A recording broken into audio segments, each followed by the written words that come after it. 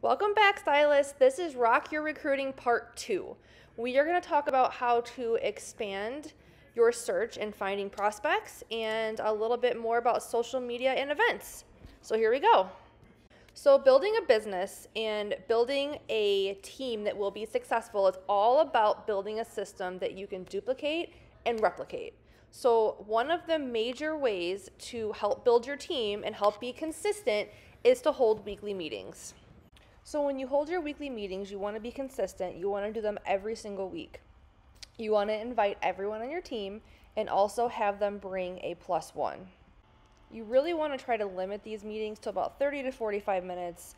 You want to share your why, your what, why you joined J.Elizabeth and what it's doing for you.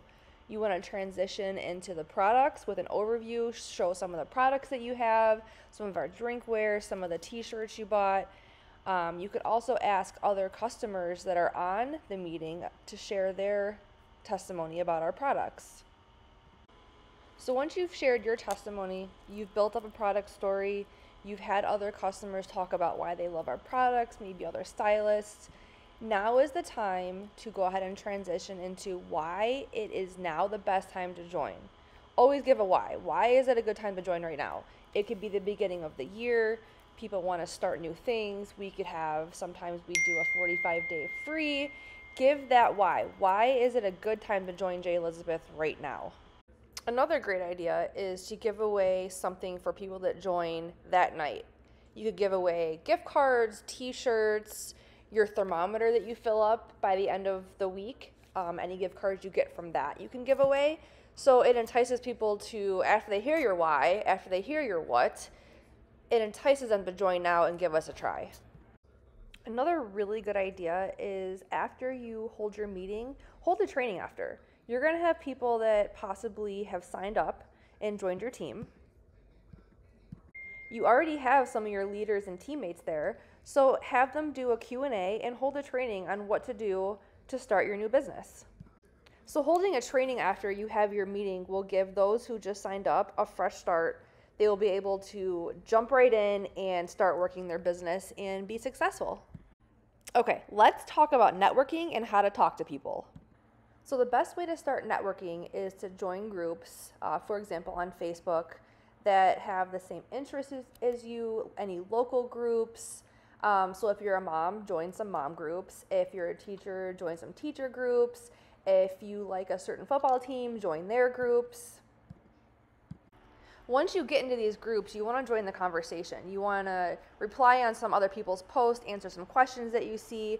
What you don't want to do is go in there and start spamming them with J.Elizabeth and t-shirts and different aspects of the business. You want to gain relationships that can somehow turn into the opportunity and the products.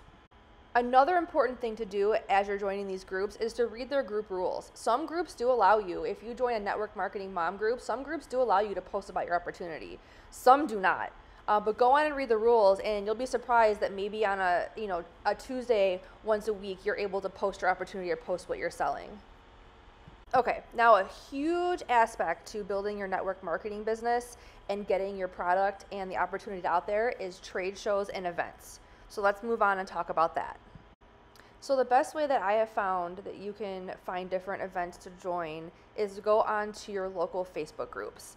There are a lot of craft shows, there could be church events, holiday fairs, school events. Definitely around the holidays is the best time that I have seen that you're able to find events and join them.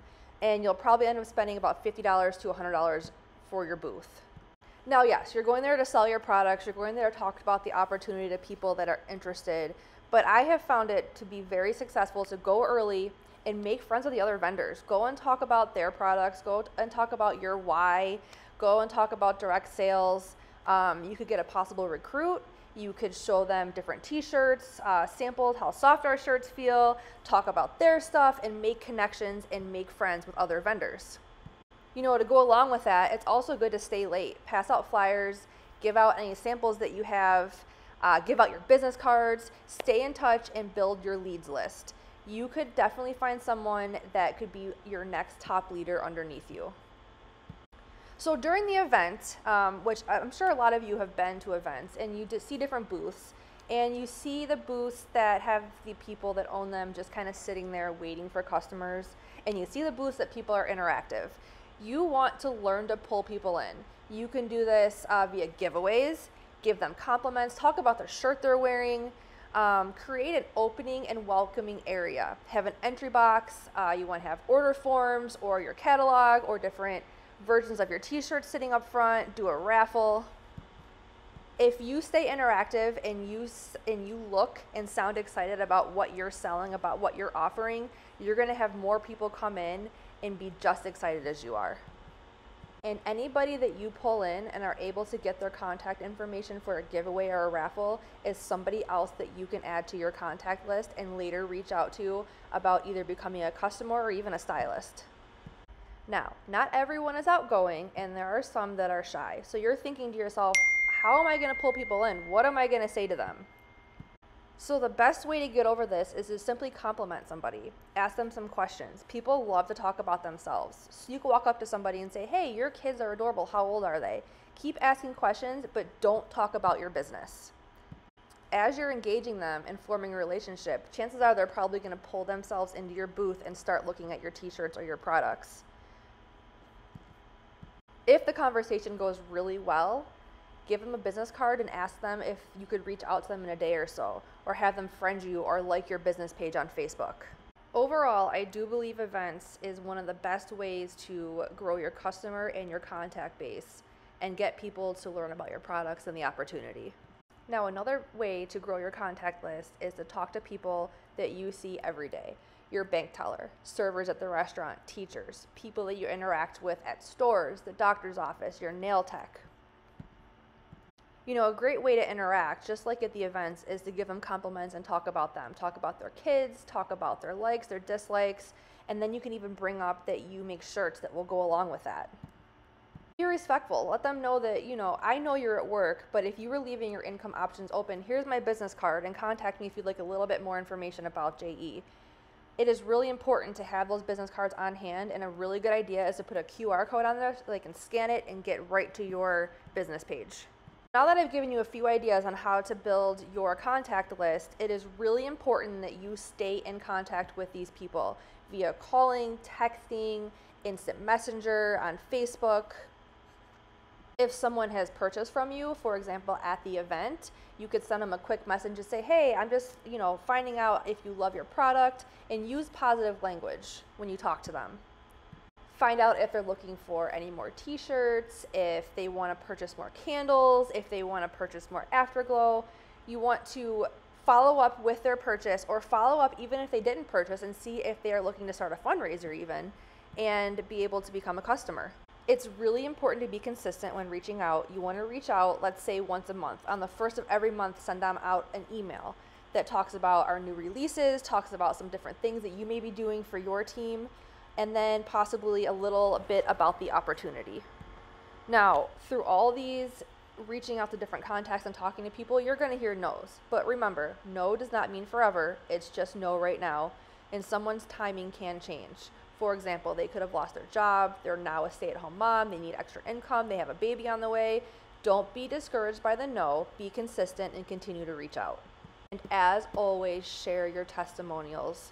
Share other customers' comments, their reviews, how J.E. has helped you, how it's helping people underneath you. Share, share, share, and that's how you'll be able to get your yes.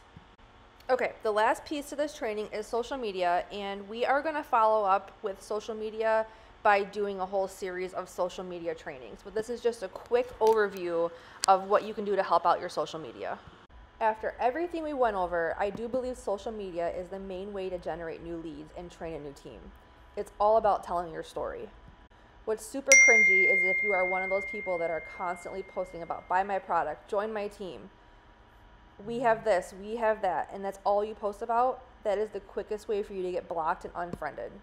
You are a paid storyteller. You have to tell a story of your products, yourself, and your business. Let's talk about storytelling versus selling. You want to be a giver of great value. A post a day will have leads coming your way, but it doesn't always have to be about your business. Post things about cooking, your kids, school, workouts, decorating.